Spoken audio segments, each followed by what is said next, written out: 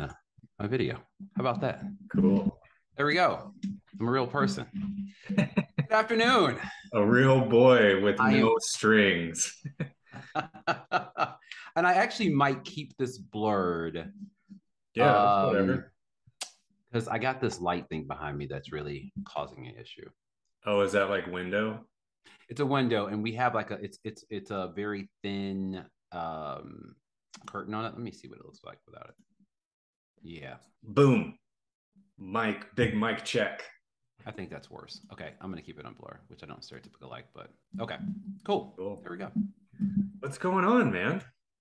Not much trying to save the world. Uh, That's a never-ending battle.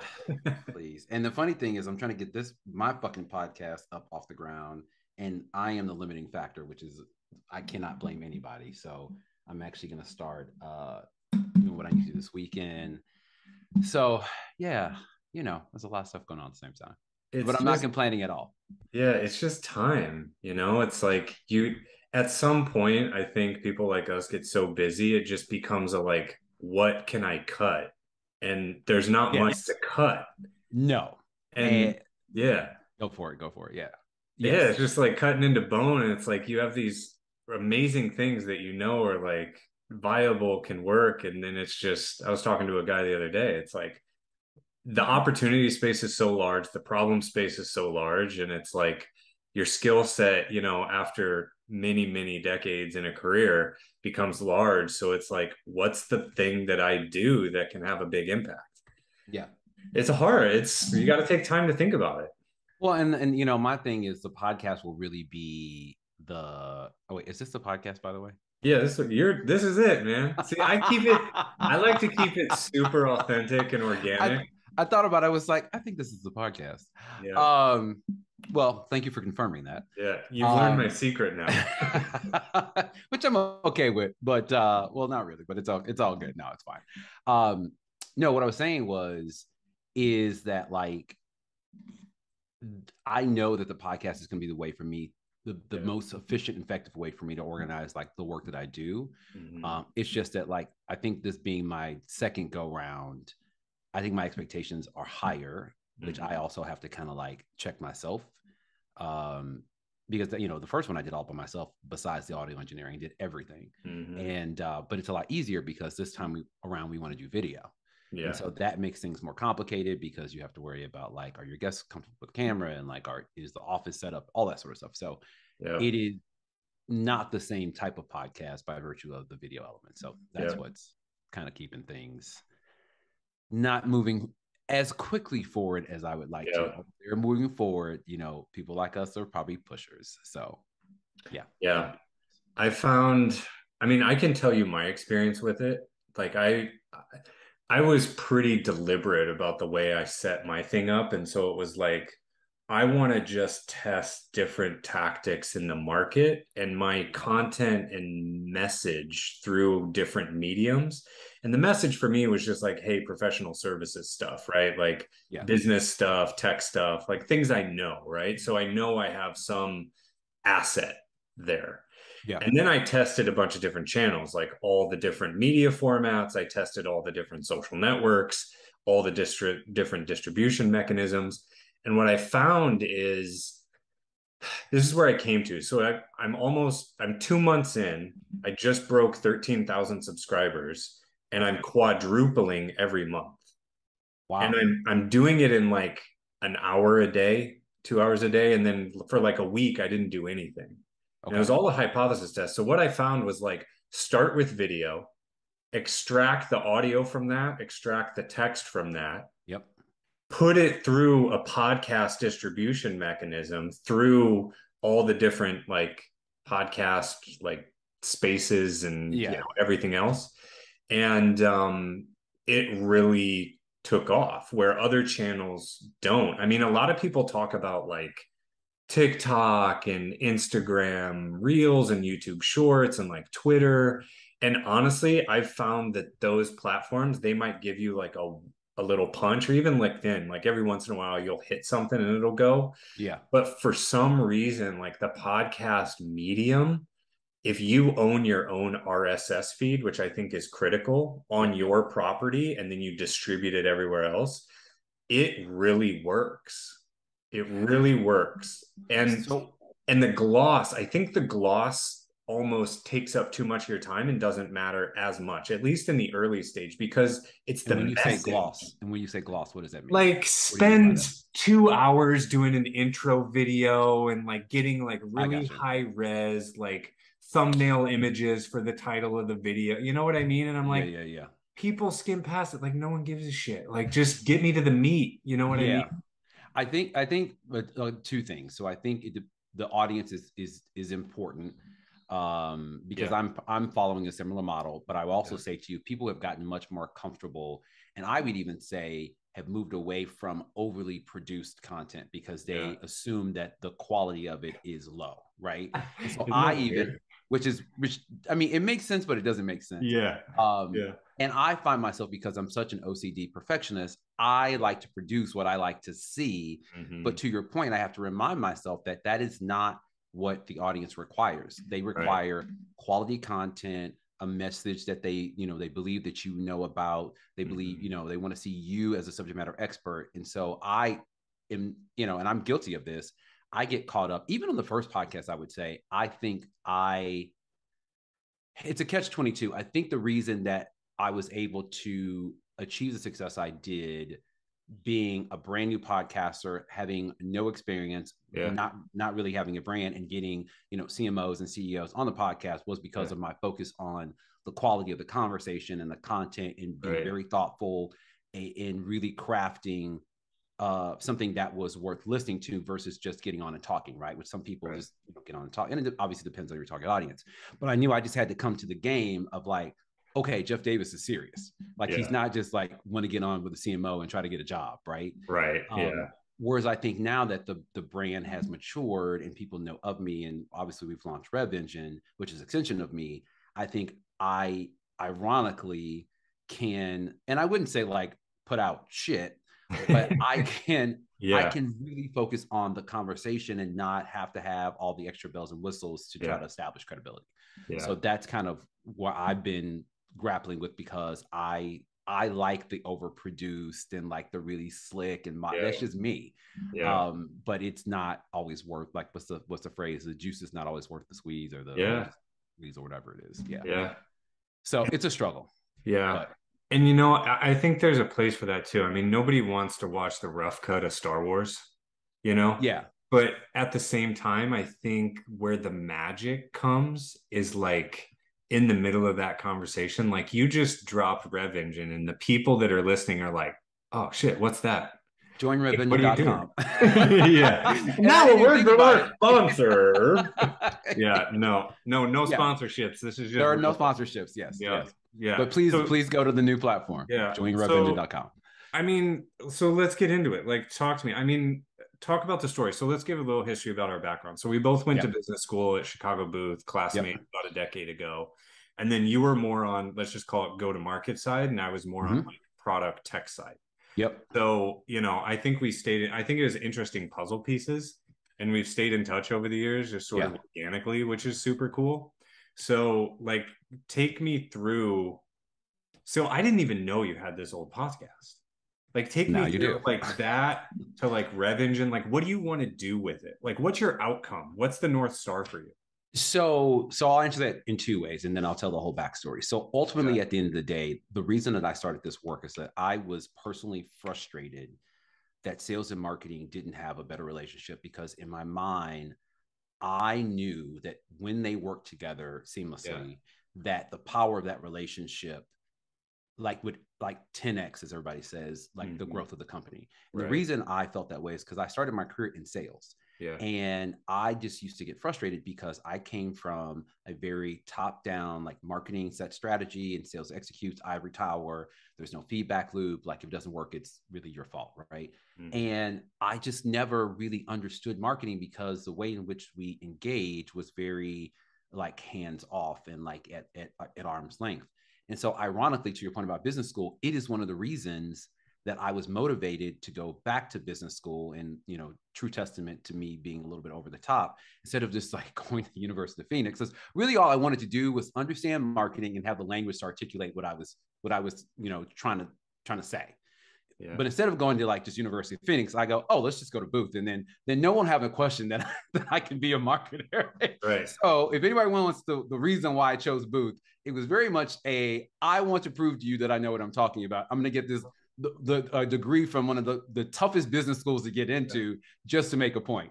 Yeah. Not exactly, but the reason I wanted to go through that rigor is I really wanted to understand marketing strategy, so that when I transitioned to that spot, I could always secretly advocate for salespeople, because I just felt like they were two totally different worlds. And back then, you really didn't transition from sales to marketing. Like, you stayed in that career path.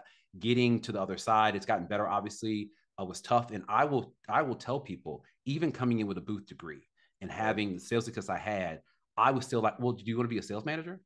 I'm like, no, I want to transition to marketing. I didn't get this degree in marketing just to go back to sales. Like, it's great. I did very well, but there's a strategy, there's a journey here, and you are not helping me get there. And it was really tough. Like, I'm telling you, interviews after interviews after interviews, just to come in to be a marketing manager in the same industry that I was in. So I wasn't a career switcher. I was just a role switcher within the same industry, healthcare to healthcare. So, any long story short, that really is what the impetus of why I do the work that I do. The long-term vision with Rev Engine and why I'm building it is that there's not really a central place for revenue leaders, as those head of sales, head of marketing, customer success, CRO, to really sit down and assess the health or the quality of the revenue engine. To say, like, where are we today? How dysfunctional are we? Why are things not working? And then be able to put together a really thoughtful and strategic plan to transition from where they are to this really highly aligned, high-performing revenue engine. Like, there's different disparate pieces in different places. There's different software platforms that do great, and I love what we're coming out with. And some of them are starting to coalesce and do, you know, more than one thing. But there's not that strategic lens where I can say, okay, I'm a VP of marketing. I come in. Let me assess what's wrong with, you know, this entire revenue system that's in my organization. And then let me think through what needs to be addressed first, like what is doing okay. Like, that is really ultimately what we're trying to build with Rev Engine. Yeah. I think it's great. I think obviously everything comes back to growth, especially in the world I'm in, like high growth businesses, VC backed, even PE backed, and like startups. And it's interesting because I felt the pull even more precisely over the last couple of years. Like, I've traditionally been product management, and just the virtue of going product led growth is getting a lot of airtime on like the VC waves these days. And it's because of, I think, one thing: we want that growth, we want that revenue, we want those sales, we want that marketing engine, all of that stuff, and the product working together to decrease the customer acquisition cost. Because like just buying ads like doesn't work anymore. And like, you have to have some kind of human touch before that buy, especially with high priced items. I mean, specifically, I was working on products where the average price point, it's not like SaaS or ecom where it's like 30, $100 a month.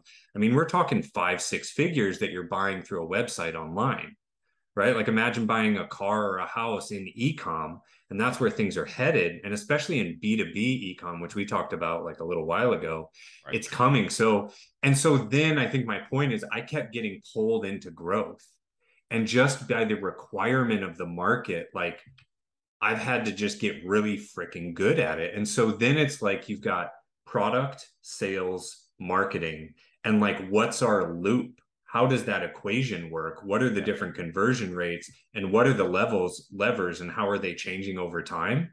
And so like that, like, I almost think that triumvirate for you, like marketing, sales, product in a tech play, right? Like healthcare is a little bit different, right? But like in a tech play, that triangle, if that's working well, holy moly, like, you will get a straight line up and down of growth. Like, it will give you, I'm started saying it, growth so steep it'll give you a nosebleed. I actually like that. I might steal that from you. Yeah, use it. Yeah, but it's interesting because like, I've spent a lot of time, obviously, you know, besides running my own consultancy, in in healthcare, in tech, and they are very, to your point, very unique industries. What Yeah. I actually am passionate about, and it's not I've always been industry agnostic, but recognizing certain industries kind of have a very different go-to-market strategy. So, obviously healthcare with, insurance and payers and that sort of thing, which is unique. Insurance itself is unique.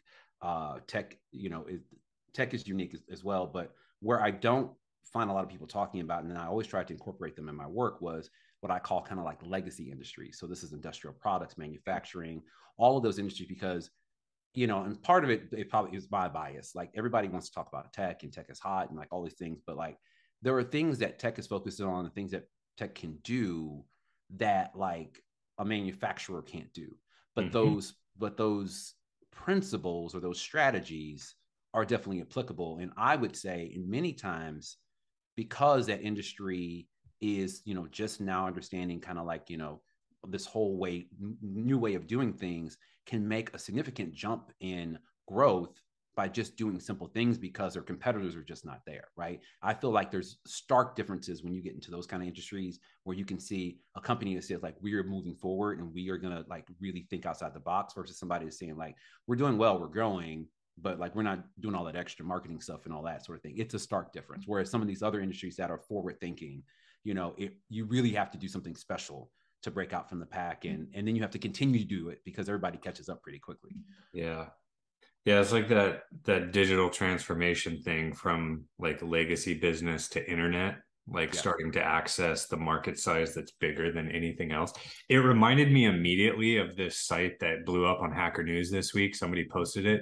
It's called McMaster Car, and the website is mcmaster.com, Uh-huh. mcmaster.com.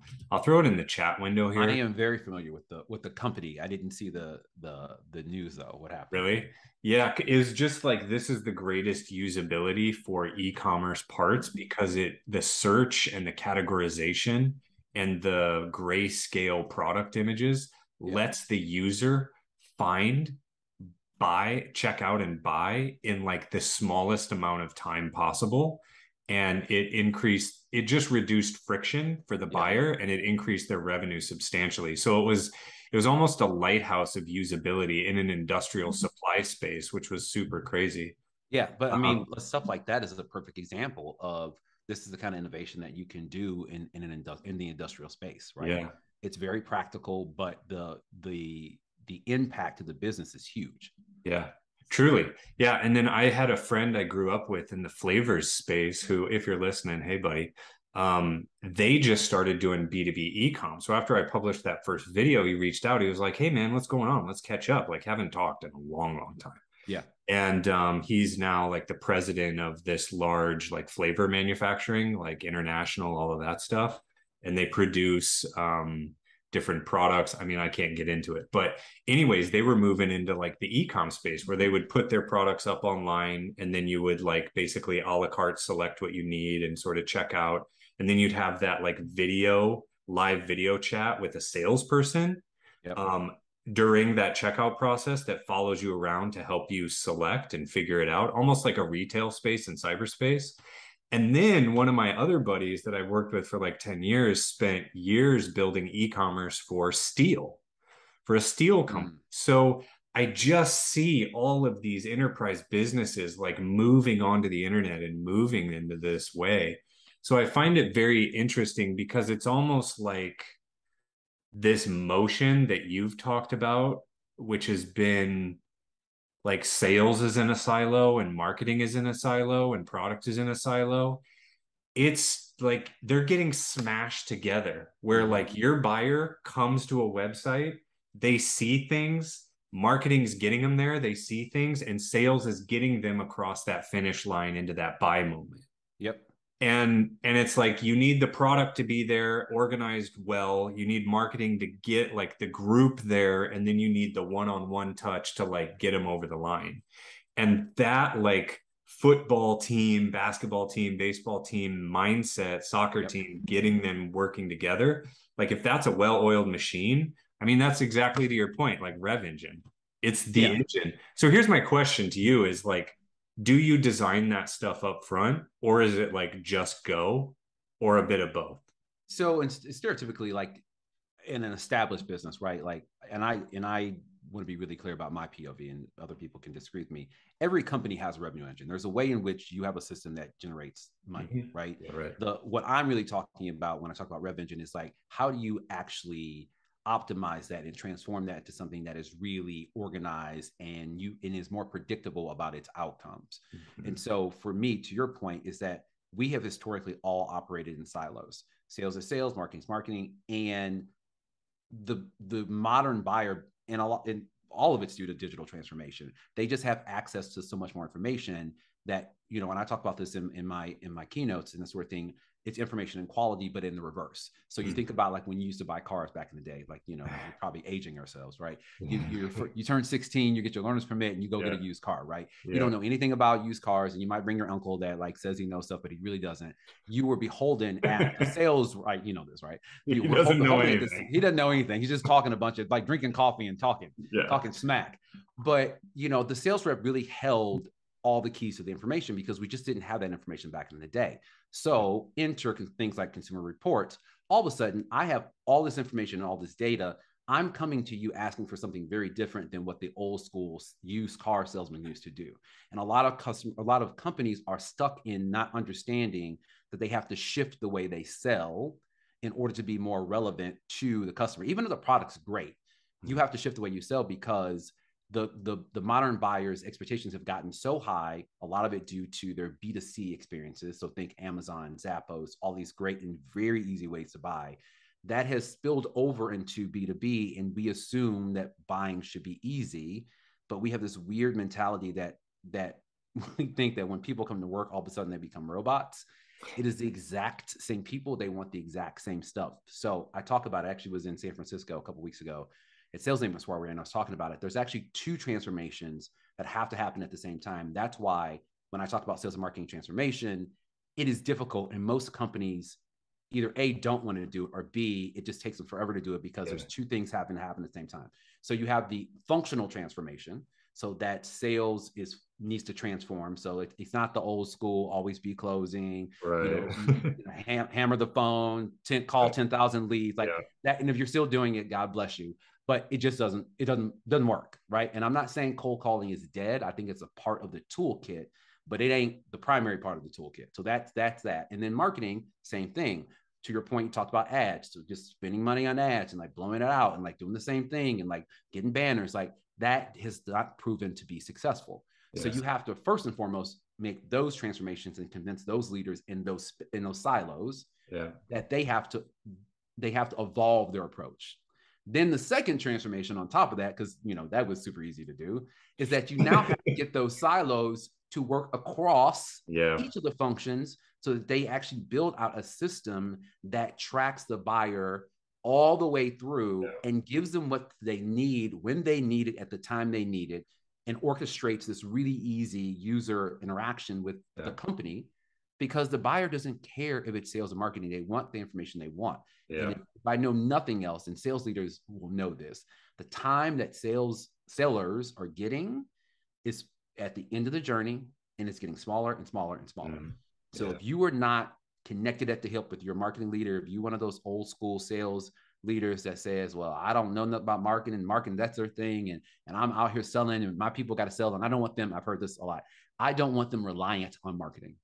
Oh, interesting. I get the spirit of what that is, right? Like they don't want sellers to be lazy and not do the work. But you as a sales leader, your job is to get your sales team in front of the right companies, the right targets, the right kind of contacts, and have the right kind of conversations. All of that is being formulated by by marketing and what they're doing in the marketplace prior to your salespeople even getting on the phone.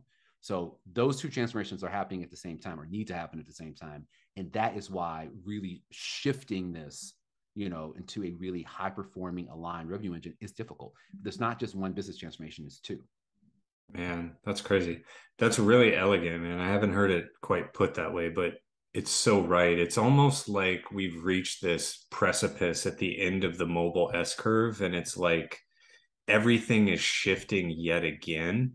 Yes. And thank goodness, well, I'm not going to say that, but like COVID basically like lit a fire and made it obvious like how important this like transformation is, like just that idea of like we've been talking about it for a decade. Oh Yeah. man, now I feel it. Yeah, in a And weird way, and I know to your point, you don't want to yeah, say this, it actually forced most yes. companies to leapfrog to probably, I would, and you can tell me more because you're a product guy, 10 to 15 years forward as far as like digital capabilities and building Yeah. out digital. And I think just by virtue of working and spending a lot of time with early stage startups, it's you start from scratch. So there's none of the like existing old house infrastructure that you have Yeah. to like tear down, rebuild back up, make pretty again at the same time you're running a business. It's you can start fresh. And so that's also why I know that it's the right path to what you talked about, like these siloed transformations. Each department has to basically like go up a level of sophistication now. Yeah. And then the fact that they're all working together in this collaboration piece too is so huge and mission critical because I've found, I mean, I had a guest on the podcast. Her name, oh, her, you introduced me, Deb Mash. Oh, Deb. I love Deb. Yeah. Yeah. Yeah. All Yeah. her work is in my book. Like I love her work. Yeah. And it's so true. It's like, it's basically like write the spec and be right, which is what do we do and make sure we're not spinning our wheels. And then how do we hand off things to each other? Like, what are the touch points? And that's it. If you can figure out how to like get the right instruction set and then work together and chop up those instructions well in a large organization Yeah. while you're also like pushing the ball down the field, it's so hard. Like, no one, I mean, you get on conference calls and people just look like dead every day, like haven't slept in weeks, haven't showered. There's like dishes piled up around their desk. And it's like, it's hard. So Like, it's, yeah, it's hard. it's We're hard. And competing at a very high level and everyone's going hard and it's yep. hard. And to in a large organization, there you are fighting inertia Yes. many times Yes. because really trying to get alignment across different functions that have sometimes competing priorities, competing incentives, and Yeah. that's a whole nother pillar of what we'll talk about in my work. But doing that is not always accepted or well received is probably the way I should say it. Yeah. Even though in the long run, and here's what's the irony of it is going to make everybody's work easier and more effective. Yeah. And everyone But knows you, it. well, I don't think that that's top of mind. What's top of mind is how do I get recognition for what I'm doing and how do like I check the box for my function.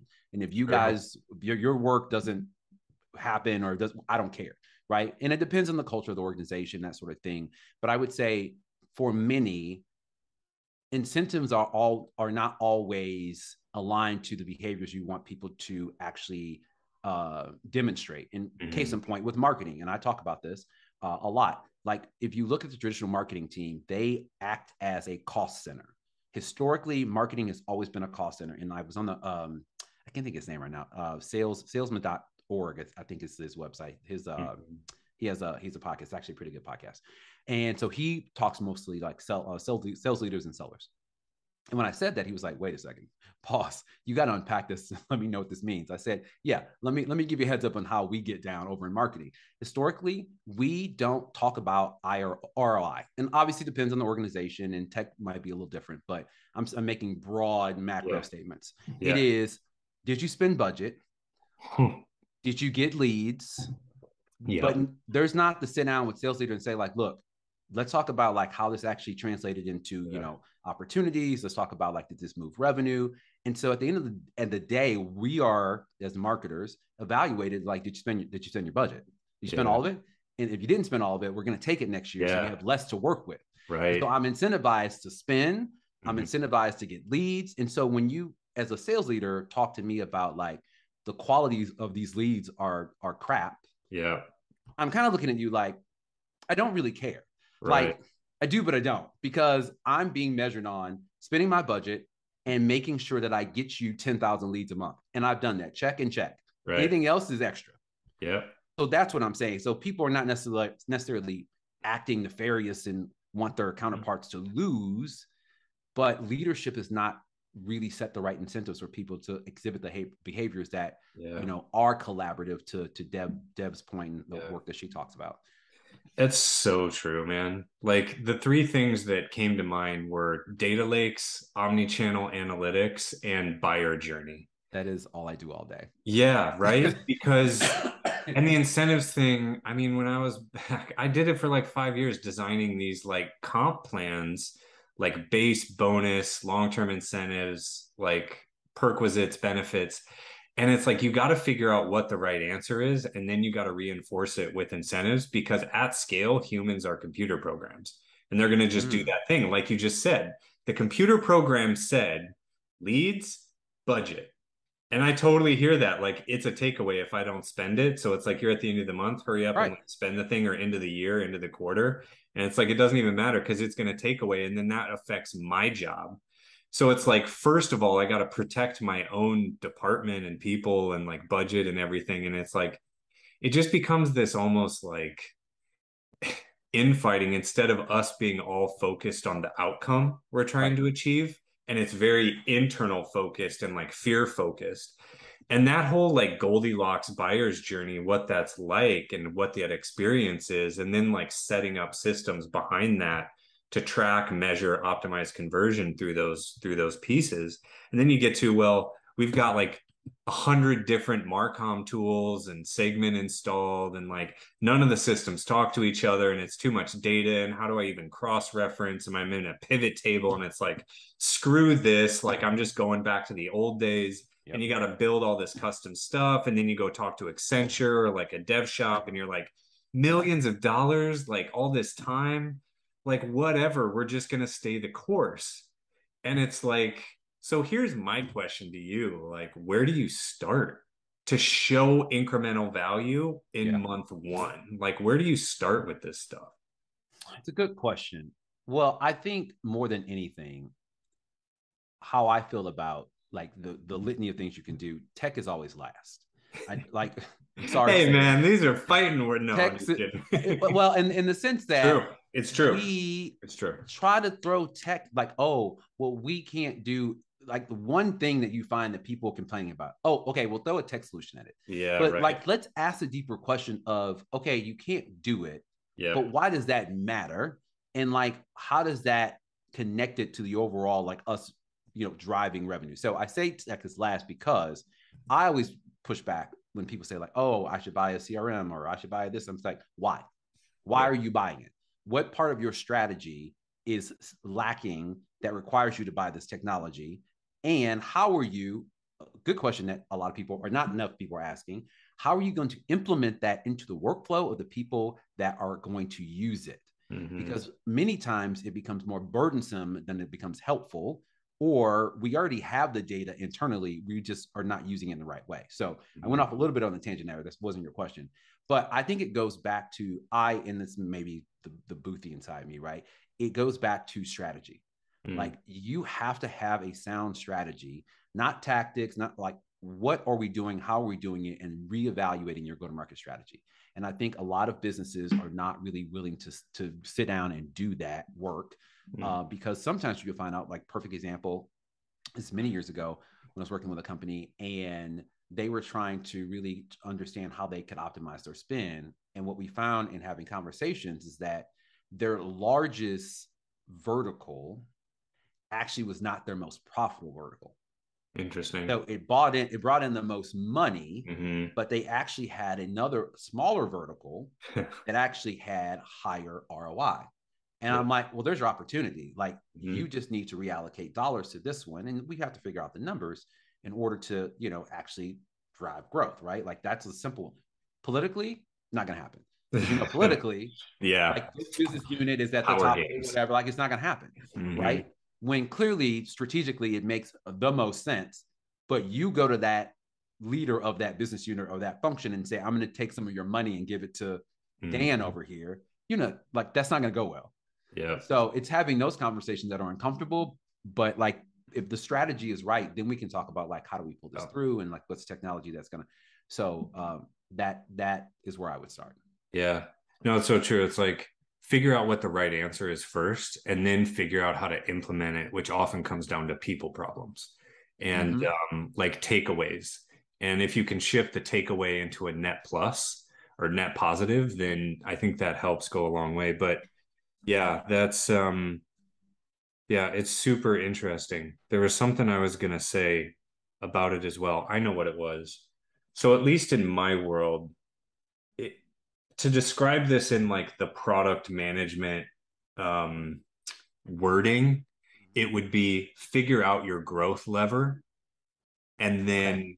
then invest in that growth lever. So for example, it was, that one industry or that one division you mentioned was like, okay, maybe your North Star metric isn't revenue growth. Your North Star metric is like EBITDA or gross profit growth, right? Because Right. it's like I can spend $100 and get 200 or and get $100, but I get nothing at the end. It's just like spinning your wheels. Right. But like if I can spend 100 and get 200, then you want to do that. So perhaps the big problem is that North Star metric was tied to Division One when it should have been tied to Division Two because the metric was profitable growth, not just revenue growth.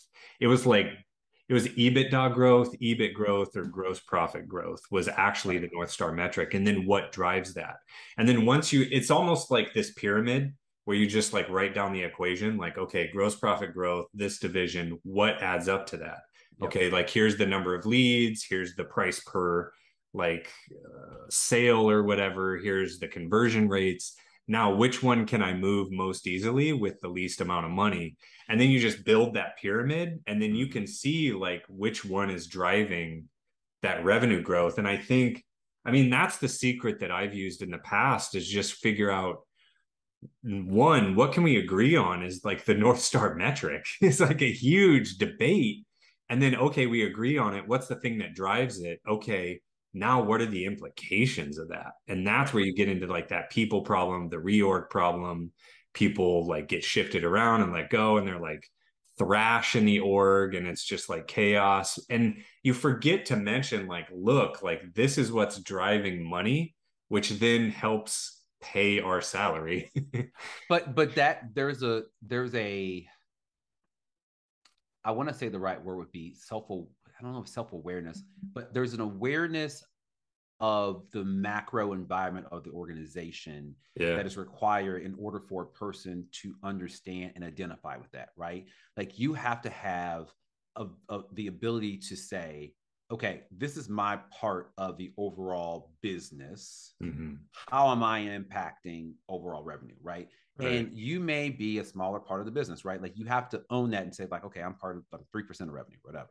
And Right. so if our, 70% of revenue business unit, whatever, needs something, I may not be happy about it, but like overall, that is going to make the company more profitable or whatever that is. We all win because we all have jobs, our stock price goes up, but you have to have visibility to that. And you also have to have awareness of that for you to be able to say, okay, this makes sense because stereotypically people only have visibility for what they're working on. And anything that deviates from like, I'm going to take your money or I'm going to do something different feels like an attack on them Right.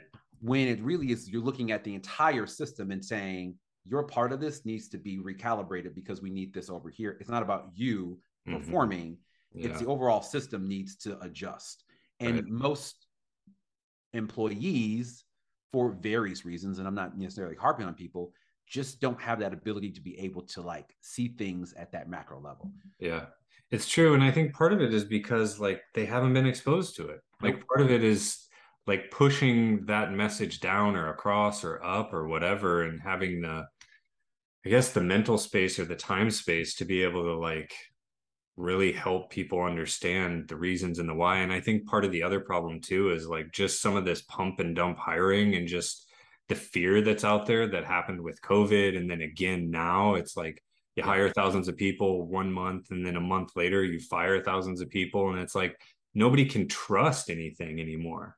Like people are It's leaving. true. And so it's like, I don't care. Like, I know I'm probably not going to be here in a year because you're going to like dump me whenever something just doesn't go so hot because you made a bad decision. Yep. Or, I don't know, somebody comes along and taps me on the shoulder and pays me 20% more. Like, I'm outie. I've got bills.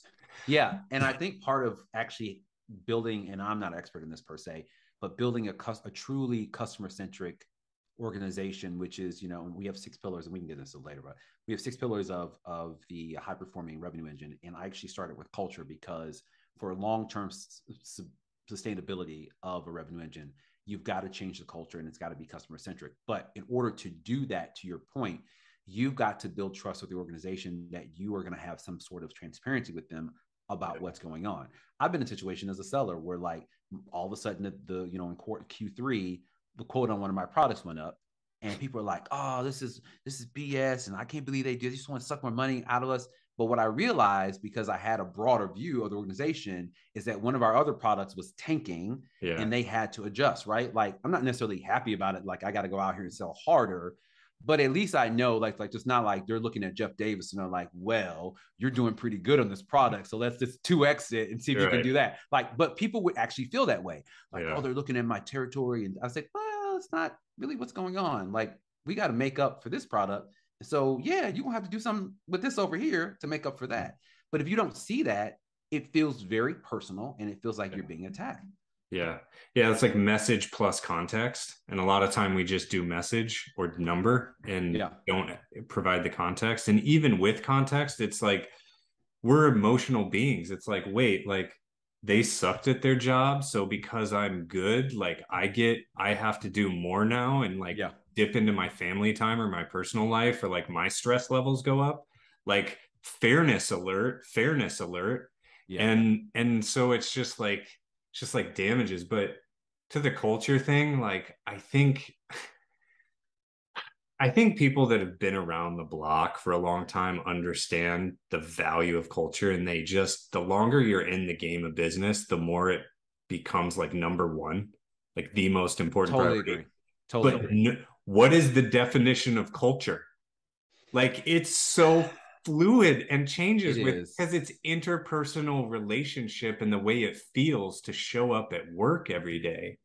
But I feel like, and again, I don't know the answer to this, but when I think about culture, I think about the acceptable norms of the organization and the way in which people interact with each other. So when I'm thinking about like culture of like joining an organization, joining a group, joining a company, whatever that is, those are the two things that come to mind. And I'll give you examples. For instance, like when it comes from the standpoint of like cultural norms, is it okay to show up to meetings 20 minutes late? Is it okay to ghost people when you have a project or a meeting? Is it okay to not finish projects? Is it okay to not actually have metrics and KPIs around like projects and programs? Like those things to me are like the acceptable norms. And then the interactions with people, you know, things like, is it okay to be nasty to people at meetings and shut them down and tell them to shut up? Like though, like, and you're laughing, but like I've seen all of these things happen. And you just observe and like you just create this like this mental bank of like, oh, okay. So it happened once. There might just be that person. If I keep seeing it, and like two things happen. If I keep seeing it, you know, it's a pattern. I was like, that's part of the culture. Or you're ignoring it means that it's also acceptable. Like, oh, that's just how, you know, he is. But there's 5 of him here, and they've been here for a long time. So you have accepted this as part of the culture. So that's how I think about it. Again, I don't know if that's an exhaustive definition, but those are the 2 things that come to mind when I'm looking at like, you say your culture is one thing, but let me evaluate if that's what's actually showing up. Yeah. You know what I mean? You're firing off BBs today.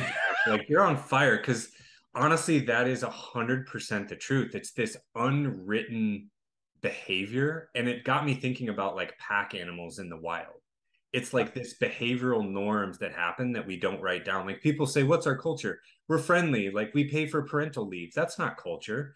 To your point, it's like, what is acceptable behavior and what is not?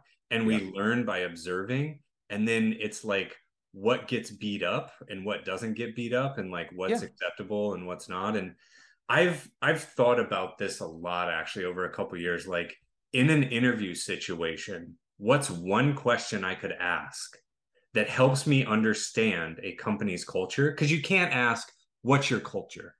Even if because you do you'll, ask it, the answer is not yeah, necessarily going to be what it it is. doesn't give you anything. So the No. one that I came up with, and it's not great, but it touches on your stuff. The one I came up with was, how are decisions made?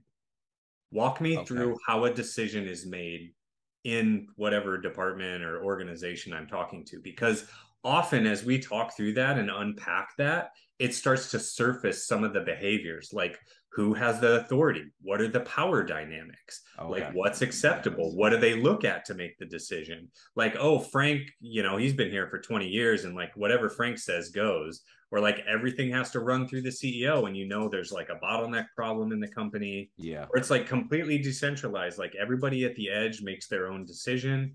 The problem is like mining it back in the home office or in like central databasing or whatever the case is. And so you just start to learn a lot. And like that's the sharp wedge into having some of these more behavioral discussions. But Yeah. it's so hard. I mean, how many times have you talked to somebody and they're like, oh, yeah, seemed really amazing in the interview process. And day one, I was like, oh, cuss word. Oh, cuss word. What have Been I there, done walked that. I into? was like, how did you dupe me into taking this role? And you clearly left a lot of stuff out. Yeah. Yeah, I actually had and I won't get into the details, and I won't tell anybody who it is, but I actually had that conversation or that instance happened to me. Like I literally was there for a week, and I was like, I don't know what I signed up for. This is definitely not what I signed up for. Oh man. Totally not what I signed up for. And to your point, it was just by observing. Yeah. It wasn't that anybody was treated me wrong or did anything mean to me. It just was observing behaviors that I felt were unacceptable Yeah. or were dysfunctional. That's probably a better word, dysfunctional. Yeah. And it was just like, and when you see them multiple times, you're like, okay, this is a cultural norm. This is this, and then you have to make a decision. Am I okay with this? Right. Does it affect me, emotionally, spiritually, whatever, or am I not? And I think, going back to your point again, as you get older and you get more tenure in your career, it does matter Mm-hmm. because you can't focus on the work if you're in a culture that is counter to how you like to operate. It just makes everything exponentially harder to do because a lot of times people are not happy, not because of the work, it's everything surrounded by the work that they Yeah. can't get through to get to the work. Yeah. Oh man, that's so true. Just BBs, man. Pew, pew, pew. No, like, God, it's so true. It's like, I mean, I found myself in these situations. It's like there's so much that gets in the way of good work. And it's like I'm doing all this other stuff or administrative stuff, and like I can't do the thing that I'm quote best in the world at. Yeah. And like everything suffers. I suffer. And I think the thing that came to my mind as you were talking about this was like the boundaries that you set. And you have to really, as an individual, spend the time and have the experience to know like where do I thrive? What am I comfortable with? Like what does feel good or right or balanced or whatever it is for me?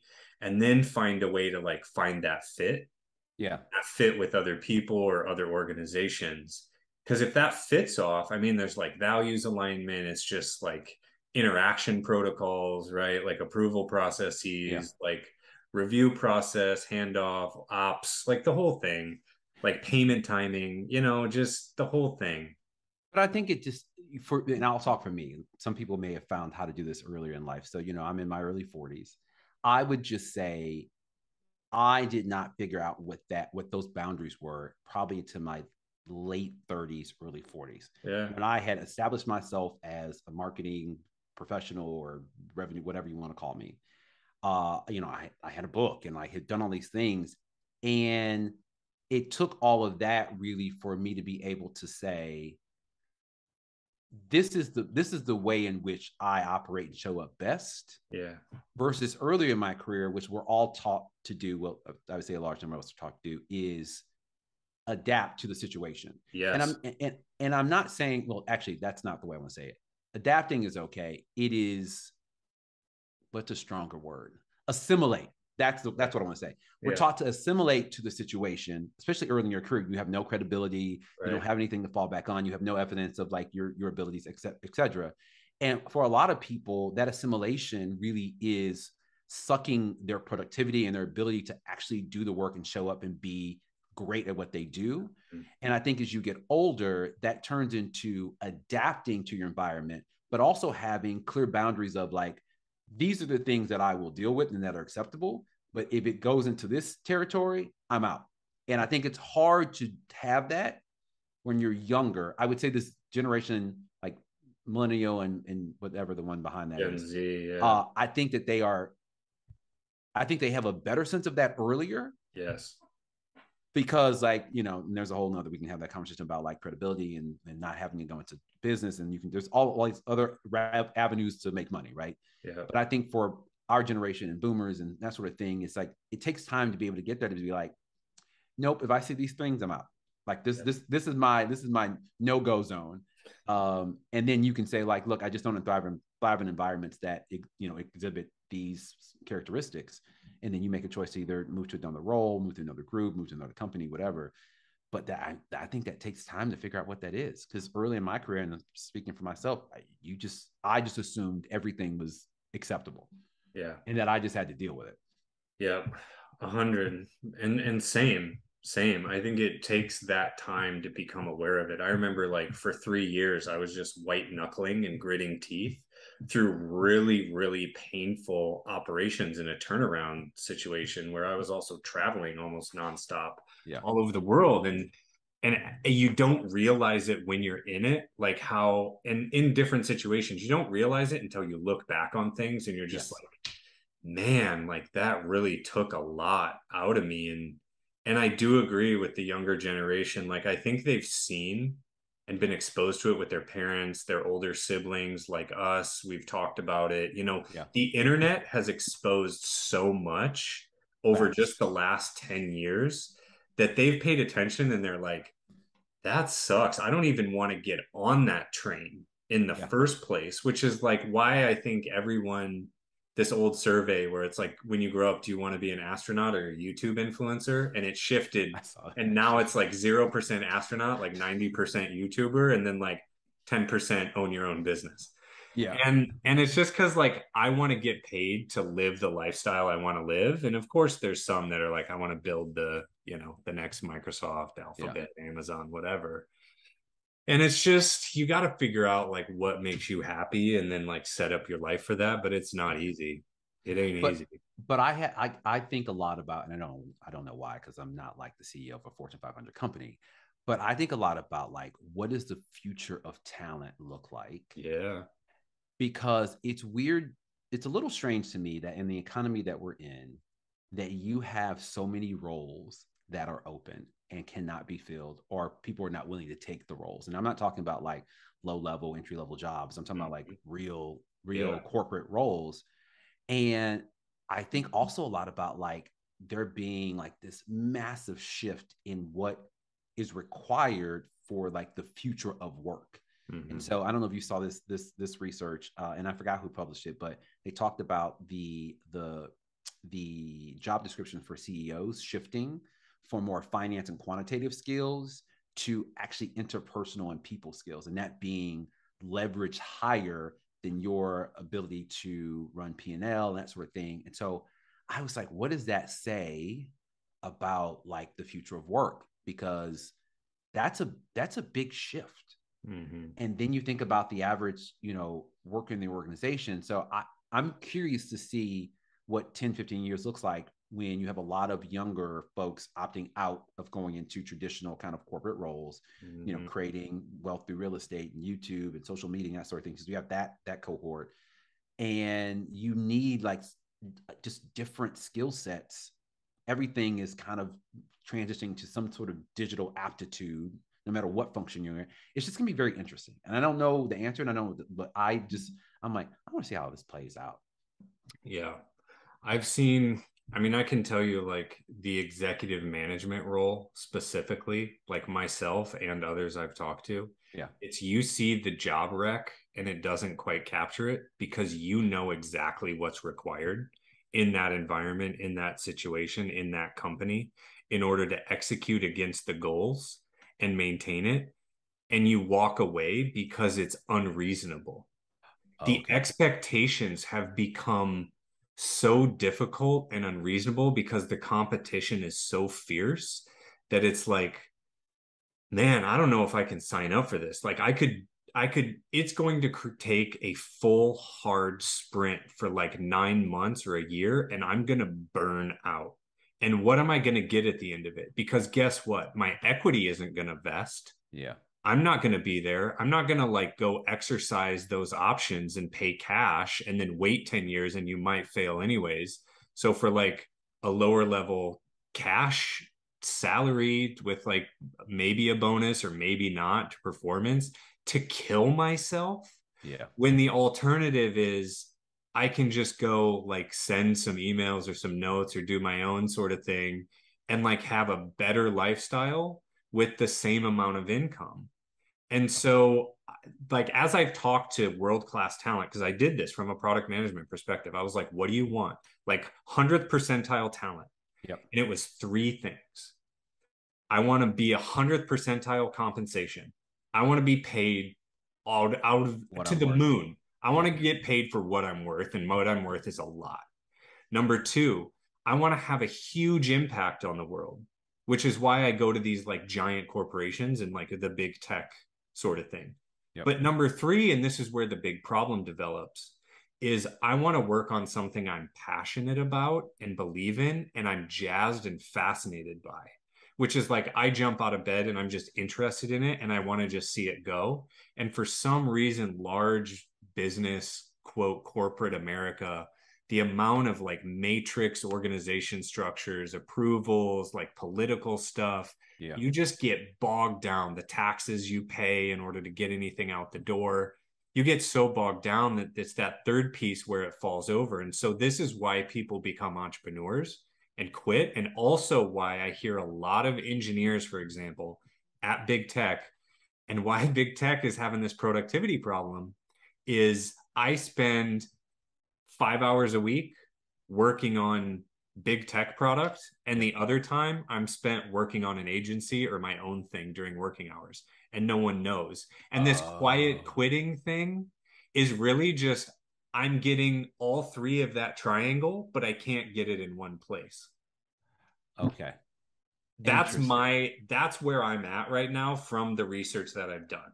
I haven't seen it written down. It's a hypothesis. It's not Yeah. 100% validated, but it feels right. That's interesting.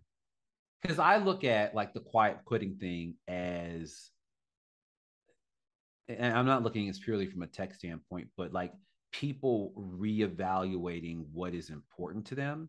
And I don't know if work-life balance is the right way to talk about it, but it's I think it's reevaluating your values and people saying maybe I should value my family more, maybe I should value entrepreneurship more, maybe I should value learning more, and then acting accordingly, and not necessarily subscribing to this kind of traditional like your worth is tied to your title. I think Mm, that yeah. is dying a very, It's I don't know if it's a slow meaningless. death or a fast. It's dying. I don't know how fast it's dying, but maybe a slow death. But because I think there's a good contingent of people that still attribute their worth to their title. But I think more and Yeah. more people are just like, yeah, so but okay, whatever.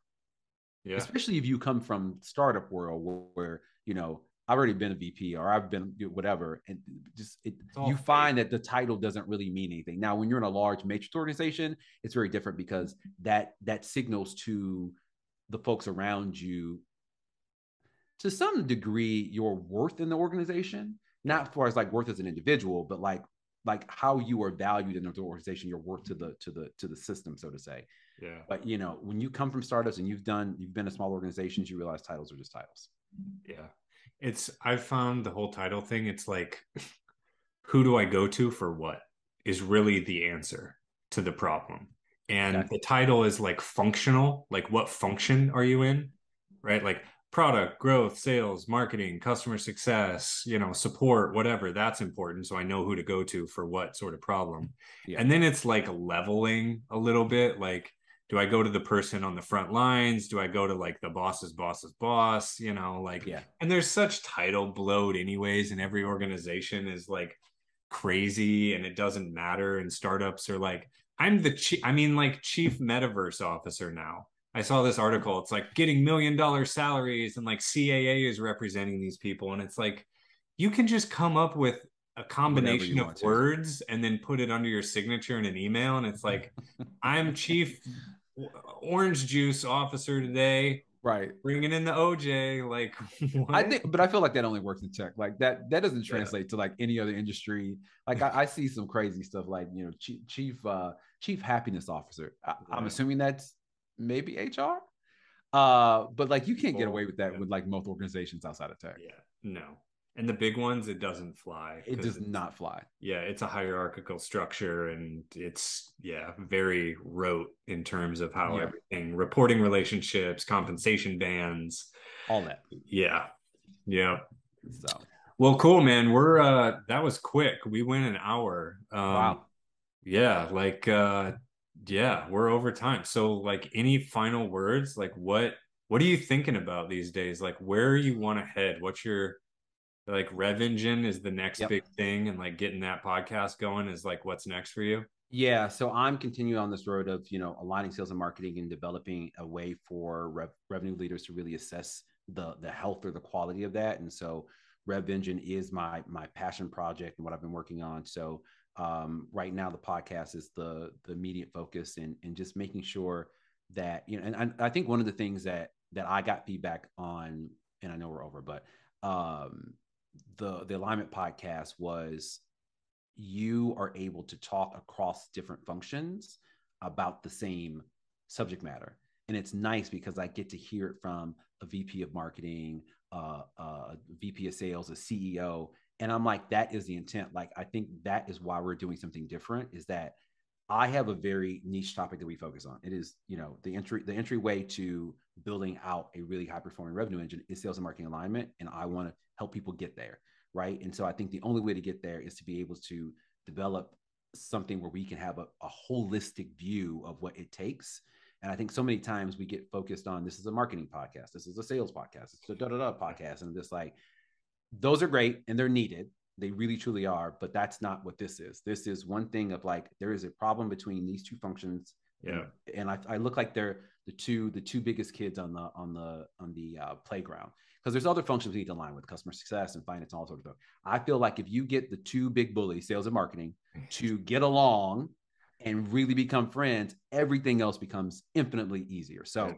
I say all that to say is that is why we're building out Rev Engine. Join revengine.com. The podcast will be next. And then, depending on, I really just want to listen. So depending on what leaders want, if that's masterminds, if that's events, I'm going to let, and this is not exactly product led growth, but I'm going to, maybe it's called insights led growth. Yeah. I'm going to let those conversations and the feedback I get determine what we develop next, because Yeah. ultimately I'm serving revenue leaders and helping them do it differently and do it better. So Yeah, that's just good customer development. That's just good product management is listen to your customers and then do what they want. and ironically, it makes your job a lot easier, Yeah, because you're like, we built this because you asked us to, not right. like we built this because we felt like you needed it. Mm-hmm. Yeah, So, but yeah, that's what I'm working on. Besides just enjoying life. And I think if nothing, I think if COVID, not to go back to make it a COVID thing, but I think if COVID has taught me nothing else, it's about like really just finding things you're passionate about, enjoying life, and just putting things in perspective. And I've done a lot of work around like meditation and manifestation and law of attraction and all those things that I think I probably started before COVID, but I think they were accelerated during.